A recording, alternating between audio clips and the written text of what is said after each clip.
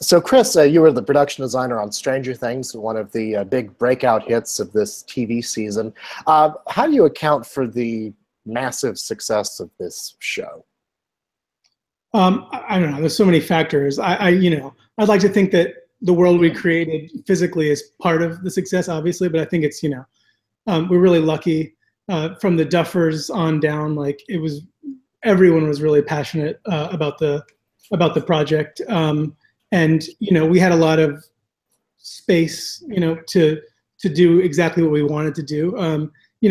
I like to think that that the sort of the texture of the whole thing and the sort of getting away from slick, fast, social media centric sort of fast cutting modern TV making had a lot to do with it. I don't know. I mean, it's a really charming show, Mm-hmm. Well, I mean, and the show has also gotten some awards buzz, winning at the Producers Guild, the Screen Actors Guild, and you yourself were personally nominated at the Art Directors Guild for the first time. What did that kind of recognition mean for you? It was, it was slightly shocking. We didn't necessarily know that people were going to connect with the show the way they did. So, and I kind of have, clawed my way up from the indie world. So it was a huge sort of, it was a huge shift. It's very exciting. I mean, it's been incredible. It's really exciting that people love the show as much as we do, Well, like you said, you've got a background in independent features, and this is like an 8-hour feature film. I wonder, I mean, working on a television schedule, did your background in independent features kind of help prepare you for the kind of schedule that this would entail? I think so, actually. I mean, just being able to sort of, improvise and work within pretty intense time constraints and occasionally, just resource constraints. Although, to Netflix's credits, they really did give us sort of what we needed to make the show we had in mind. But yeah, I think so. I mean, I think indie movie making is as good a boot camp as you can really get for every other level of filmmaking. So yeah, of course. Well, let's talk a little bit about your work because there's a lot to chew on here. First off, I mean, the show is really unique in that it both plays on nostalgia for 80s classics like E.T. and Stand By Me, but you also take a very modern approach to it. So I wonder what your initial ideas or inspirations were for this show. I mean, there are, of course, they're the obvious and essential sort of Spielberg, Carpenter, Stephen King, all of these sort of touchstones of early 80s, late 70s American movie making. But for me, I always come from a little bit grittier, more textural side. So as soon as the Duffers and I started talking about Silkwood and Altered States and Clute and the Conversation, that's kind of where I really my attention was really peaked. So yeah, I mean, I feel like that's also part of what makes it special, is that being able to bring some of the sort of realism of indie filmmaking to like the magical wonder of that sort of early 80s world. I mean, and that was important to all of us, being true to like creating a world that you believe in, that has grit and gravity, but also, maintaining that sort of Spielbergian sense of wonder and, adventure. You mentioned grittiness and Silkwood. I mean, that brings me to another point about the show, which is that it's about blue-collar, working-class people. It's set in this small Indiana town. It's not about upper-class people. It's really about people who are struggling to pay their bills, like Winona Ryder's character. Can you talk a little bit about creating that kind of environment for the characters? Sure. I mean, that just it's a testament to to the approach, I think. I mean, for all of us, particularly my team and I mean, the first thing we do as we read the scripts is start to get a feel for who these people are, how they would live, trying to understand the sort of socioeconomic context of the characters, and be true to that as we create these sets, so that when you're watching, you know, our goal is always to inform the characters with the sets and not so much to distract, which is tricky when you're doing 80s period, because I think everybody is waiting for, you know, the neon and the shoulder pads and the pastel. You know, everyone kind of is thinking Miami Vice, you know, through a lens of that 70s show or something like that, which there are two incredible things. But, you know, we really wanted to do something that was, you know, that really kind of draws viewers in, and sort of you kind of lose track of the fact that it's the 80s. You know, it doesn't really, it's not glaring. It's not, you're not preoccupied with the fact that this is a show that's set in the 80s. I mean, of course, our props and some of our sort of intentional winks and nods to the things that inspired us, you know, posters, bikes, walkie-talkies, all of that. But I mean, we try to integrate that stuff in a way that kind of feels seamless in creating a very real world. You know, I think that's, I mean, that's kind of, that's basic to the whole thing, is like, you know, let's make sure that everybody believes these characters and believes the sort of context of these characters, and, you know, who they are and where they live, and, you know, the stuff that would be on their counters, you know. Mm-hmm. Right. I mean, you bring up the fact that it's set in the 80s, and I wonder, I mean, how much like research did you have to do? Because I mean, it's early 80s, and so I'm guessing there's kind of like a bleed over from the late 70s still in there, or I mean, how much did the period affect it? Yeah, I mean, I think we started with really, really intensive. We just scoured all of the media from the time, you know, from the late 60s all the way on up through, you know, 83, which is present day in our story, and really just tried to kind of, you know, immerse ourselves in that world and get a real feel for sort of the tone and the texture of it. And, you know, obviously, you know, almost exclusively we shopped all vintage elements. I mean, you know, down to wallpaper, floor tile, all that stuff. But yeah, I mean, it's important to sort of figure out, you know, Joyce Byers' house clearly hasn't been redecorated since the early 70s, if not even later, you know. So, you know, just being really careful about what the particular characters would or wouldn't have in their houses, you know. And then, you know, the Wheeler house as a counterpoint, you know, Karen is clearly keeping up with the latest home journals, and, you know, it's much more distinctly aspirational. You know, Ted's doing well. They live in a nicer home in the suburb. You know, she's trying to present very like up to the moment. You know, stuff like that. I mean, that was.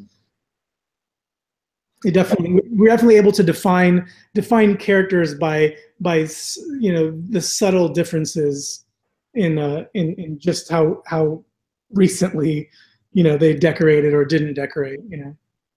And then, I mean, setting the show in Indiana as well, what did that add to your work? I mean, the show has a very specific sense of place, which is another great quality of it. Sure. Yeah. I mean, I think initially, you know, I think this is common knowledge. You know, it was called Montauk. It was meant to be set in a more sort of like literally Montauk, essentially, which is a more seaside, Amity-esque sort of town.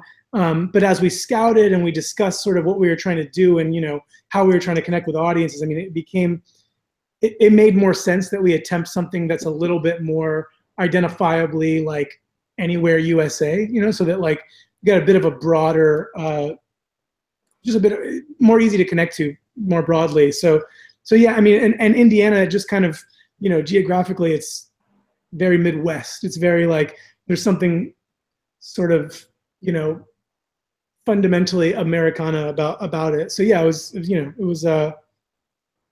definitely very deliberate. And then, you know, you may know, as people do, we shot in Atlanta, which was really great because it allowed for a lot of, there's just, you know, Atlanta's just really full of incredible suburbs that are very distinctly like mid-century American through the 70s, you know. So we were able to find these kind of neighborhoods that are like just quintessential American neighborhood, kind of no matter where you were, this is what suburban America looked like, you know, in mid-century through the 70s. So that was very helpful. And also within the show, you've got these fantastical elements, these sci-fi horror elements, and you've got the Upside Down, which you had to create. Can you talk a bit about coming up with that and what your ideas were? Yeah, I mean, that you know, was probably one of the most challenging elements in terms of like creative collaboration, because it really required, all departments to contribute, and it's easy to talk about something. It's very abstract. It was easy for us to talk about like, oh, it's this kind of dark shadow of our world, and it feels infected, and it's got sort of spores floating around and all this, and it's got some growths that feel like almost cancerous or something. So we were able to kind of discuss it, but then it was just a matter of like, the real work came when it was, how do we physically realize this? Like, what does the lighting look like? How do we create a murkiness, a physical murkiness? What kind of materials do we use to create, vines and membranes, and, on a fairly large scale. I mean, we were like covering, large areas with this stuff. So that was actually really challenging. And I mean, I think that's where it, is a testament to how well everybody, collaborated creatively. And, just how open everyone was to everyone else's suggestions in terms of, my department and special effects and visual effects and the directors and the cinematographer and sound design. It was definitely, I feel like that's where the chaos was really brought under control, and I think everyone's really happy with what we ended up with. Right. The last kind of seminal part of this show is all these government buildings that you're in, all of the stuff with the people who are after 11. Can you talk about, because I mean, it's such a cold contrast to everything else that we have in the show. Can you talk about creating that? Sure, yeah. I mean, that was, it was important to us that it felt like something that was initiated during the height of the Cold War, so the idea was basically, this is a government institution, it's a government building that's, secret, obviously. And, they've been playing around with, anything interesting to them in terms of psychic warfare, whatever. So the idea was that basically we find this lab after it's already been through, a number of different, iterations of attempting to, create various fringe science sort of weaponry. And so that was the idea. In terms of aesthetically, I was also inspired a little bit by China Syndrome, I'll be honest, that incredible nuclear reactor space there. But so we wanted to get that sort of government facility, mid-century Cold War government facility that's been repurposed a number of times and retrofitted to accommodate whatever weird purpose they're pursuing at the moment. So that was that. And then we found this incredible building in Atlanta again that actually had previously been a mental health facility. So it already had this, and oddly, this strange aura or air about it. It was already a little bit like unsettling to be inside this space. So from there, that's the exterior of the building, and then we were inspired by some of their corridors and some of their laboratories and all that stuff to create what we created as far as the lab and that goes. The idea is that it's this, it's deep underground kind of a thing in more ways than one. And the show is unique in that it's only, in the first season, it was only helmed by the Duffer Brothers and Sean Levy. I wonder what that collaboration was like, and what they gave you that helped you in your work. They're pretty fantastic. I can't really say enough good about them. The brothers, I've known them for a little while. They pitched me this project when it was like a glimmer in their eye, and I was immediately in love with it. And I was like, please, I'd love to be your guy if ever this thing, comes to fruition. And shortly thereafter, it did. And yeah, I mean, they were like completely collaborative from the start. I mean, we were just on the same page from the jump. And from the first lookbook that I put together, we were all fairly certain. We all essentially were like, this is what this show looks like. And Sean Levy, to his credit, was incredibly supportive and really understood the project from the very beginning, I think. And I think the Duffer Brothers and all of us were really, really lucky to have a shepherd like Sean Levy, because I mean, he gave it 150%. I mean, he made sure that, a bunch of sort of upstart young filmmakers had his sort of backing. And I think that had a lot to do with us being able to pull off what we pulled off and to not hear too many no's in the process, So yeah, it was a pretty it was a perfect storm of folks involved, I think, and keeping it really small and intimate, I think, is what allowed us to maintain this sort of like, I mean, it feels like something that a handful of people put a lot of love into. It doesn't feel like a show or a movie made by committee, I don't think, and that has a lot to do with the fact that Sean and the Duffers were so precious with it. So kudos to them. Absolutely. Now you guys just wrapped season 2, is that right? That is right. Yeah, after it was a long shoot. I know you can't spoil anything, nor would we want you to, but is there any indication that you can give us of what we can expect? Or yeah, I mean, suffice it to say, it more than delivers on the promise of season 1. I think it's got the same heart as season 1. I think you've still got your like lovable misfits on a misadventure, and it's going to be even more sort of thrills and spills and chills, etc. And I think having proven ourselves with season 1, at least to Netflix's satisfaction, we got a little more latitude this season to kind of go bigger with some of the stuff. So you can expect some pretty fantastic sets. Some stuff that maybe another show might have done green screen. We were able to build and keep our physical effects world going. So yeah, it's going to be really exciting. There's some really fun new characters and some really good twists. It's going to be awesome. Yeah. Well, I look forward to it, and I know I'm not the only one. Chris, thank you so much, and congratulations on your work. Thanks a lot. It was a pleasure. Thank you. Have a good one.